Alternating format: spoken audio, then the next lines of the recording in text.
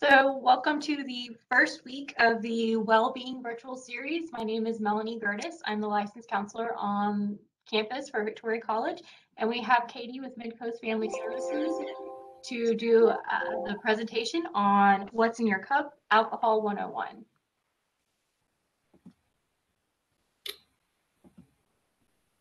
Okay, I'm going to share my screen. Okay, can y'all see my screen, Melanie? Yes. Okay, what's in your cup? Alcohol 101. So, like she said, my name is Katie Folmar. I work with Midcoast Family Services in the youth program. So we work in prevention, first grade through through high school, and then we also do like the adult population. So we're a local nonprofit here in Victoria. Okay, so what is alcohol? Alcohol is formed when yeast breaks down the sugar in foods without the oxygen. Alcohol is considered a depressant, which means slows down the function of your brain. And in the state of Texas, our legal drinking age is 21 still. So that is what the definition of alcohol is, okay? So there's different kinds of alcohols out there. Not all of them are the same. So you have your beer, your standard beer, you have your malt liquor, so your different type of malt liquors, the alcohol level in those, you have your wines, and then you have just your straight spirits, which are like your vodkas, your rums, and stuff like that. So those are all considered alcohol. They just have different levels of alcohol in them, okay? So what is a standard drink? So you think of, oh, I'm only going to go out and have one drink, or, oh, I'm not that drunk, I only had 3 drinks. Well, if I had my 3 drinks is not the same as the same 3 drinks that the table next to me had at a restaurant. So one standard drink is considered a 12-ounce beer, so a small beer, 8 to 9 ounces of a malt liquor. So if you're thinking about like some of the like seltzers and stuff like that, it's like pretty much like 2 standard drinks are in one of those tall cans. 5 fluid ounces of wine. So that's like, depending on the size of your wine glass, doesn't look like much wine in your glass. That's the standard drink. And then 1.5 ounces of a shot of, your gym run tequila. So sometimes when we're drinking alcohol, we think, oh, I only had 1 drink. But in reality, we filled our wine glass to the top, or we, had a tall boy beer, something like that. So really we had maybe 2 or 3 standard drinks in that one. So we kind of start to confuse ourselves thinking that we're not drinking as much as we really are. Okay. So what are some of the short-term effects of drinking alcohol? And y'all can put those in the chat if you would like. If not, we could just go on. What are some short-term effects that y'all know of drinking alcohol? And if anyone, or you could say it out loud. If anyone chats, Miss Melanie, if you could just tell me, because I can't see him because I'm sharing.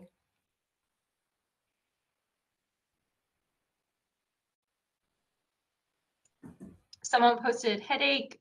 Another person posted feeling bloated. Yes, those are all perfect things. So some of the short-term effects, those are 2 very common ones. So your slurred speech, that's one of the main ones that we notice whenever we're around people that have been drinking alcohol, like they start to slur their speech. That's one of the most common side effects of alcohol when you're drinking. Impaired judgment, decreased perception and coordination, vomiting, headaches currently or in the morning if you get a hangover, breathing difficulties, risky behaviors, loss of consciousness, mood swings, and you can black out. So those are all some short-term effects of alcohol use. So think about the people that you may know or surround yourself with when they start to drink. What are some of the first things that you notice that they do? Everybody's different. Everybody has a different tolerance, but you're going to have some type of effect from drinking. You may have one effect one day, and then the next time you drink, you have a different effect. It changes based off of how much you're drinking, what you're drinking, the time of the day that you're drinking, what other emotions you're feeling, or if you're tired or you're emotional or whatever. All those things kind of affect how the alcohol is going to affect your brain and what else is going on, okay? So some of the long-term effects are, high blood pressure, heart disease, stroke, liver disease, and digestive problems. Not only cancer of the liver, but cancer of the breast, mouth, throat, esophagus, and colon. It definitely gives us a foggy brain, learning and memory problems. It can definitely ties into mental health problems like depression, anxiety, can be triggered by that, can be caused by that. Social problems, to where we think we only have to be around people if we're drinking, or I can only go to this party if I have a drink before I go. And then alcohol dependence is a final long-term effect. So you just become dependent of it. So, when you think of alcoholism, a lot of different things come to your mind is what's the long-term effective, and people just think, oh, they become an alcoholic. But not only does it affect your liver, but it also can affect all these other parts of our bodies and have these other um, effects on us long term. Okay, so alcohol in our brain. Alcohol decreases some of the activity in the prefrontal cortex. This area helps you think clearly and rationally and is involved in your decision making skills. So that's why those short-term effects showed, the decision-making skills and all that stuff. So once it gets to our brain, that's why it starts to make that prefrontal cortex, kind of blurry a little bit. And then that's why our decision-making skills start to change. Alcohol increases levels of dopamine in the brain that creates the high or the buzz. So, when you've had a few drinks, you start to kind of feel it a little bit, you start to feel maybe happy, or you start to feel a certain kind of way. That's the dopamine in our brain releasing and making us feel that way. And then alcohol reduces the functions of the behavioral inhibitory centers in the brain. How you process information is delayed. It makes it harder for you to determine what you are feeling. It makes you less likely to think through potential consequences. So, if you've ever been under the influence of alcohol, sometimes when you've had a few drinks, you start to just think you could do everything, you could do anything, no one can stop you, you're invincible. And that's because not just because you drank a few beers or you had a shot or you had a margarita. That's because your brain, that's what your brain's telling your body to do and how to react. So other areas of the body affected,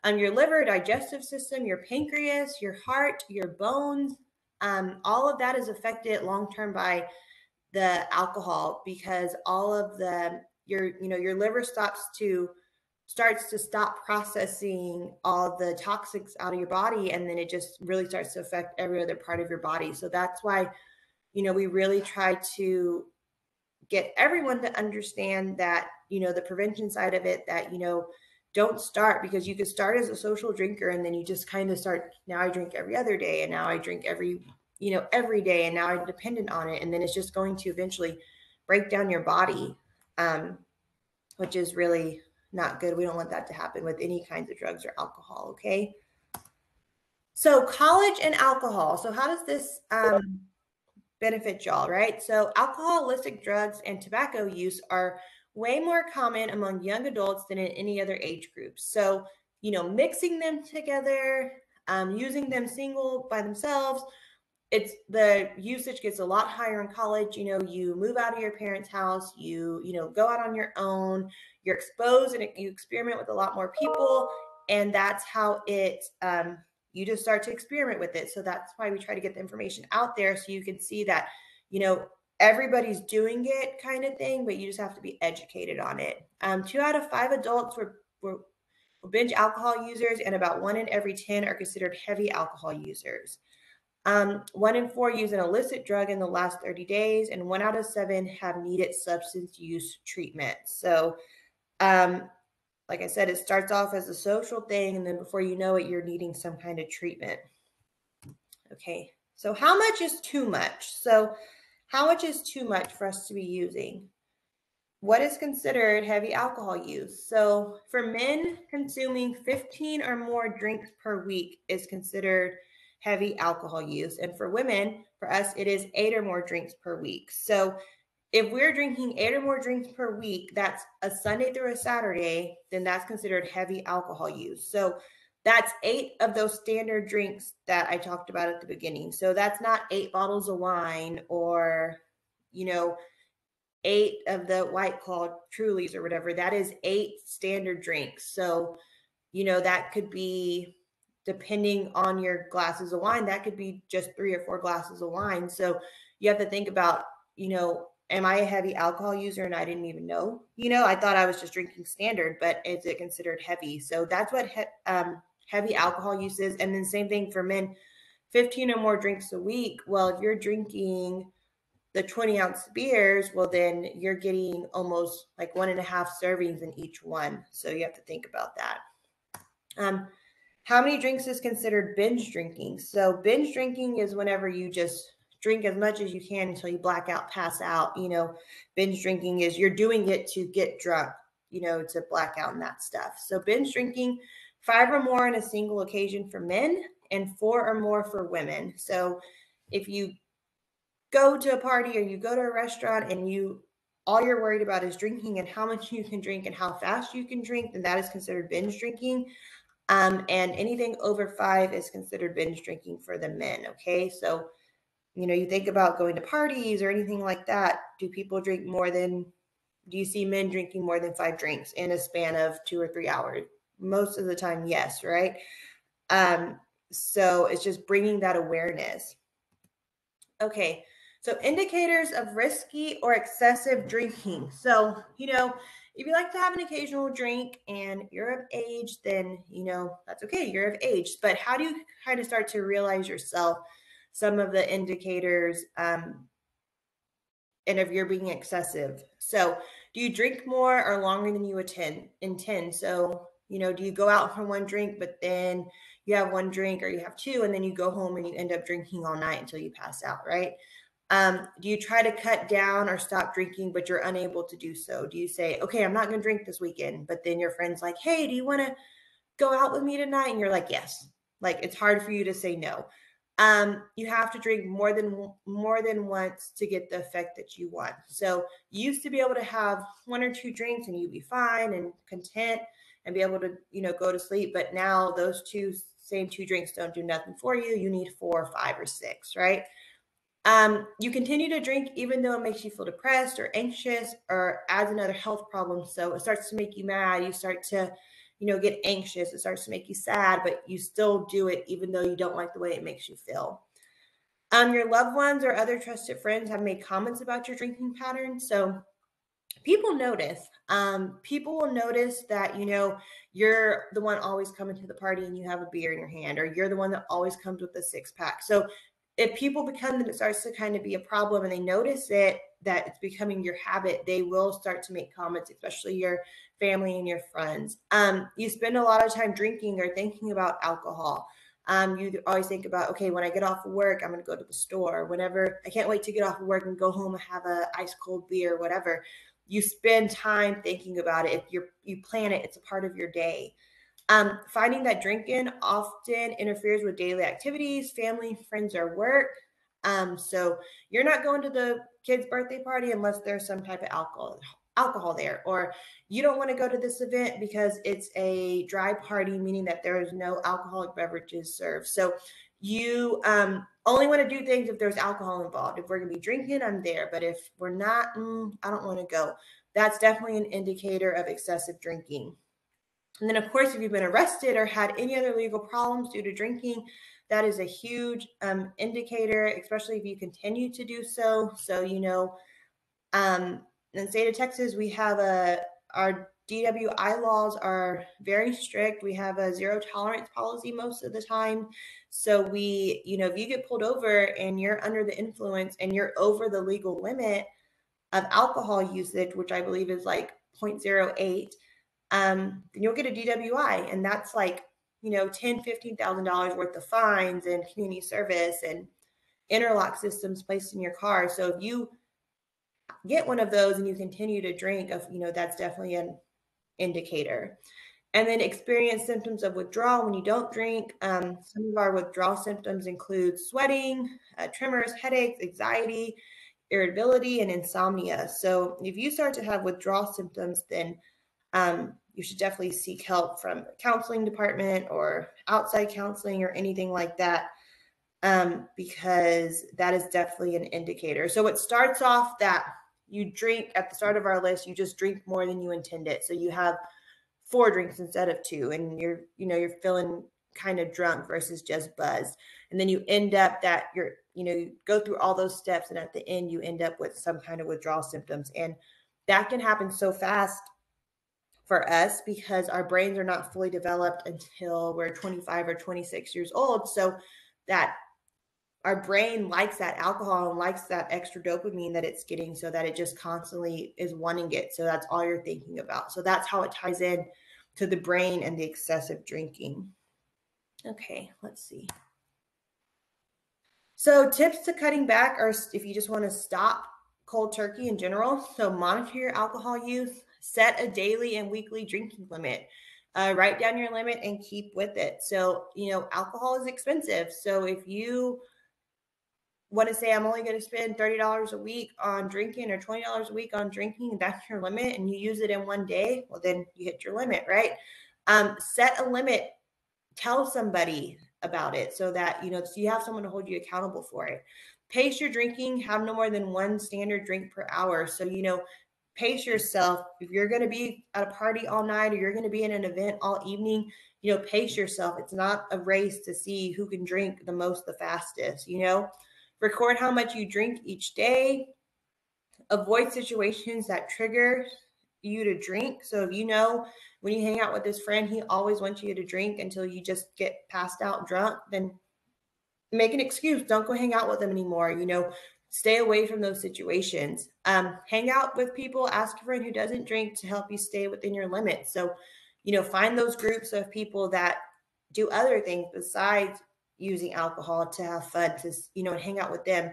And if you need to, you could speak to your doctor or seek treatment for your alcohol use. So, you could always talk to your family doctor, a counselor, anybody about it, and they can kind of help you with different resources that are available out there. Okay, your liver can metabolize about 1 standard drink per hour. So, consuming 1 beverage per hour can lead to intoxication without you even realizing it. So, our liver, on top of everything else that it does for our bodies, can only metabolize 1 standard drink. So 1 12-ounce beer is all it can handle filtering out every hour. So whenever we start to put all this excessive alcohol into our body, that's why when we wake up the next morning, we're so thirsty, like our liver's trying to catch up, right? So that's why you have to, if anything, that's why you have to pace yourself, is because you need your liver to function, and you want your liver to be able to do its job, and you don't want to,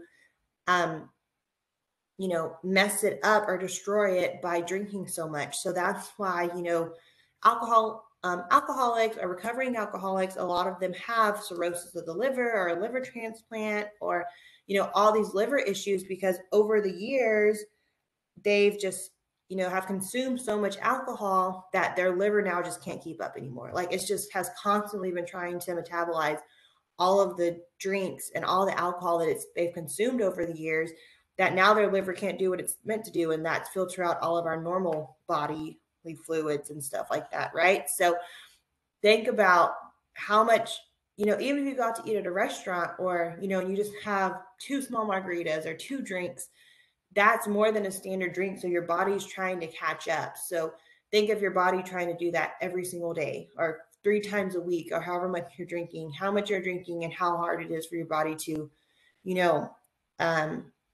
keep up with the amount of drinking, and for your body to still do what it's supposed to do with just the normal food and drink that we put in our body that's good for our bodies, right? Okay, so these are some numbers by college student. So according to the 2019 National Survey on Drug Use and Health, 52.5% of full-time college students ages 18 to 22 drank alcohol in the past month, and 33% of them engaged in binge drinking in the past month. So over 50% of college students are having some type of alcoholic drink every month, right? Again, binge drinking is defined as 5 or more drinks on an occasion for men and 4 or more for a woman. For a typical adult, the pattern corresponds to consuming 5 or more drinks or 4 or more drinks in about 2 hours. In addition, 8.2% engage in heavy alcohol use, These binge drinkers and heavy alcohol user rates are both higher than for those not attending college. So being in college automatically puts you at a higher risk to becoming a binge drinker or a heavy alcohol user, just because you have access to it. So there's been 1,519 deaths, 696,000 assaults, 33% engage in binge drinking. 1 in 5 college women experienced sexual assault during their time in college where alcohol was involved.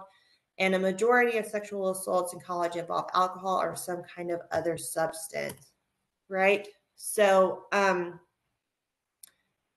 that is kind of the same information right there. So the main one is the sexual assault. So, when you're thinking about like going out to bars and, being out with other people that you don't know. So, although estimating the number of alcohol related sexual assaults is exceptionally challenging since sexual assault is typically underreported, researchers have confirmed a longstanding finding that 1 in 5 college women experience sexual assault during their time in college. A majority of sexual assaults in college involve alcohol or other substances. Researchers continues in order to better understand the relationships between alcohol and sexual assault among college students. So, if you got to a bar and they slip something in your drink and then, you get roofied, you black out, they take you somewhere, you wake up the next day, you don't know what happened. So that's, where it ties into, because that alcohol doesn't, it's messing with your brain, and it's messing with your response, and you're not really paying attention to your drink like you should. So, when you're going out in public and drinking, you have a drink in your hand, don't put it down, don't leave it with anybody. If you go to the bathroom, take it with you. If you do let it get out of your eyesight, don't drink it anymore, get a new drink. Because you just never know who's watching you, who can slip something in your drink, that people are watching you drink and how much you've had to drink, and they know that you kind of become you're relaxed a little bit more, and they see that, so then they come in and they try to slide in and talk to you, and then they can slip something in your drink. It happens that fast. And a part of Midcoast Family Services, we do sexual assault, like assault, and we actually often will go out from calls from our local bars for the same thing, for someone getting roofied, and then the next day the female wakes up and she was involved in a sexual assault at a bar. So it's happening in our area. It's not just stuff that you see on the news or you see on the internet or social media. Like, it's happening in our area. So you have to be very aware of your surroundings when you go out and drink alcohol, and also watch your friends too. And guys can get roofie too, and guys could have something slip into their drink. So you always have to be very aware of your surroundings when you're anytime that you're drinking, but definitely when you're out in a public place where you don't know everybody there. Some academic consequences. About 1 in 4 college students report academic consequences from drinking, including missing classes, falling behind in a class, doing poorly on exams or papers, and receiving lower grades overall. So that's just caused from you like to go out and you like to go to the college night, and you like to go out and party and do that stuff. Well, yeah, of course you're not going to go to class on a Friday or a Thursday if you went out on a Wednesday. So, that's an easy statistic to believe, because, we fall into oh, it's so fun and I like the way it makes me feel, and we don't see how the consequences are going to affect us. And college is expensive. We got to go to our classes and pass for sure. So let's see. So how can you help someone? So what if you're like, none of this applies to me? But I want to help somebody. Like, I know someone this applies to. I know someone that's a heavy drinker. I know someone that, is a borderline alcoholic. I know someone that always shows up to the party and has a case of beer with them, right?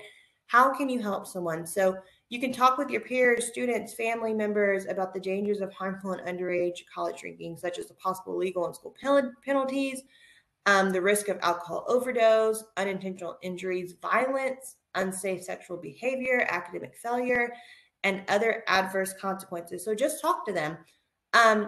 After you've talked to them, you can reach out periodically and keeping the lines of communication open while staying alert for possible alcohol-related problems. So sometimes you have to love people from a distance, and you have to just tell them and most people aren't going to like that you're calling them out because they're drinking too much, right? But after that, just kind of check in on them, watch their emotions, see what they're doing, see their actions, see how they're reacting. Remind students, remind your family members to feel free to reach out to them to share information about their daily activities and ask to help if needed. So the more you check in on them, they kind of start to notice, like, okay, she's onto something. She's checking in on me a lot. She knows something's not right. She is noticing as she's checking. And then for your school, learning about the school's alcohol prevention and emergency intervention efforts, as well as the school's policies and procedures in place to fall for the coronavirus pandemic. So, with COVID and alcoholism, a lot of people did start drinking. So, how does it tie together? There's so many resources out there because of COVID-19. So you may have some resources on your campus or at your doctor's office or the local health department that you're able to use that can help you, or your family member or your peers that can help you, get some help with your alcoholism if you suffer from it. And then make sure students know the sign of alcohol overdose or alcohol related problems and how to help. So, coming from a prevention background, mainly what we do, if you have kids, if you have grandkids, that are even in junior high all the way up through high school, really start to talk to them about alcohol and how it affects them, because the sooner you start to get the message across to them, the better off they're going to be. And, there's junior high kids that are sneaking alcohol onto campuses these days. So you really want to make sure that you're very aware of when you're at parties with your family and stuff like that. Like, make sure none of the kids are sneaking alcoholic drinks or stuff like that, because their bodies can't handle that. And that's how, alcohol overdose and blackouts and all that stuff happens. So you have to be very aware. Even if you've never had an alcoholic drink in your life, you probably know someone that does become very dependent of drinking alcohol. So you have to be aware of your surroundings and, how you can help somebody. It's hard and it's scary to reach out to people like, hey, I think you're drinking a little too much. But as soon as they know that someone's aware of what they're doing, they will change their behavior, ask for help, or get mad at you and hide it. But at least you did your part and reached out to them and tried to help them, right? Okay, so now we're going to assess your alcohol use. So this is like 3 little questions. You could just write down like 1 and then A, B, C, D, or E. And then at the end, I'll give you your score, okay? So how often do you have a drink containing alcohol? And if you don't want to write it down, you want to put it in the chat, you can definitely do that, or you could just write it down for your own personal notes. So how often do you have a drink containing alcohol? So that could be anything from a shot, a beer, a glass of wine, a margarita, anything. So never, monthly or less, 2 to 4 times a month, 2 to 3 times a week, or 4 or more times a week. And your week is Sunday through Saturday. Now, how often do you have a drink containing alcohol?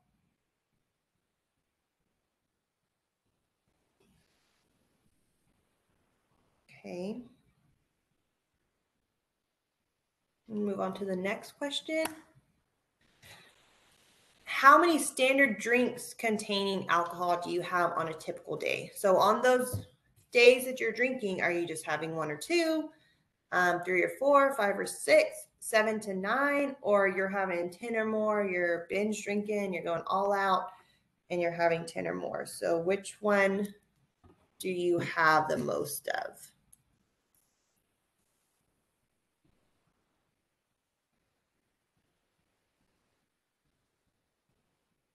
Okay. And then how often do you have 6 or more drinks on one occasion? Never, less than monthly, monthly, weekly, daily, or almost daily. So how often are you having 6 or more drinks?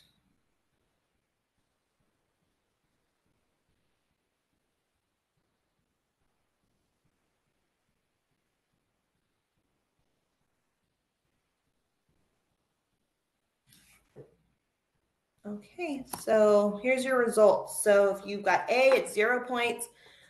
B is 1, C is 2, D is 3, and E is 4. So how many points do you have? So men, 4 points or higher is considered hazardous drinking. So if you're a male and you have 4 or more points, then it's considered hazardous drinking.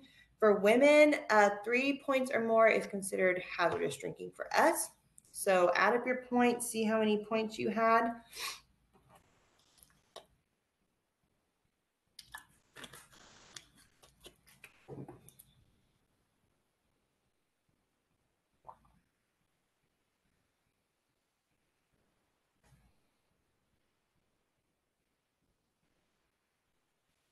Okay, did everyone get their points?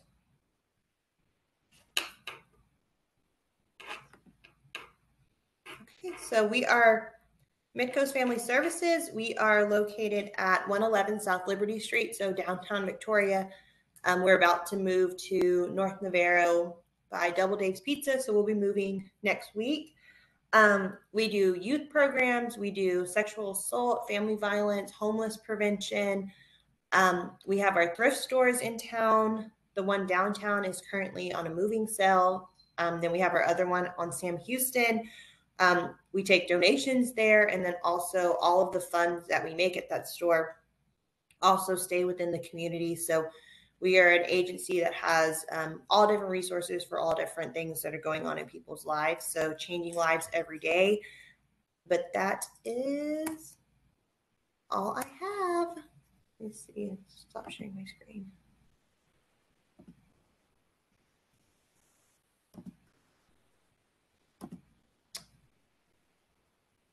Okay.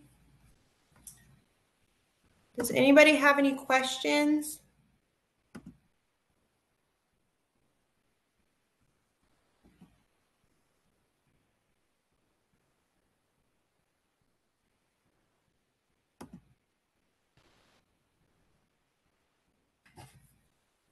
I'm gonna stop recording now.